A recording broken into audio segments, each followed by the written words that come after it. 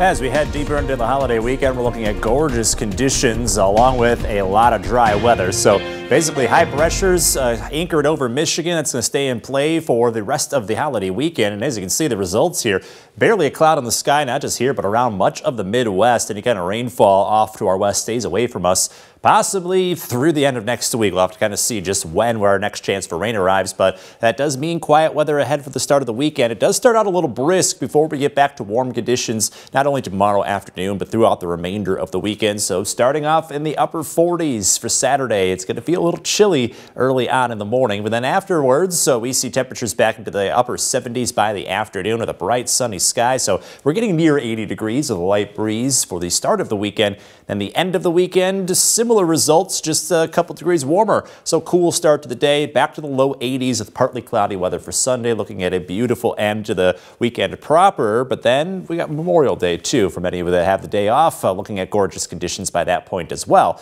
When it comes to getting outdoors, we've got the sunshine, we've got the dry conditions, but a couple things just to keep an eye on. One, the pollen count, it's going to be at a moderately high level. So, allergy sufferers, might still have that going on over the course of this weekend. And then for the air quality, it does go down some between smoke and ozone. So that could result in unhealthy air quality for sensitive groups. So if you're extra sensitive to changes in ozone or smoke in the air, and that starts to affect your lungs a little bit, you might want to hold off and try to spend as much time indoors as possible just in case. By the time we get to Monday, though, the Memorial Day holiday does have cleaner air. We have the improving air quality and warming temperatures. We're up to the mid-80s under mostly sunny skies, so great grill out weather for the start of the weekend, or the end of the weekend, I should say.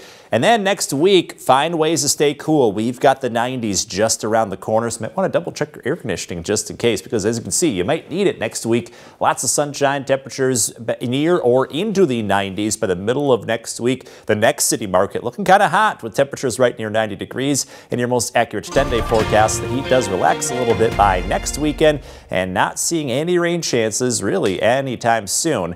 In the 4-degree guarantee, just missed the bullseye today, but that still means cash total approaching $250. Hope to get over that mark by next week.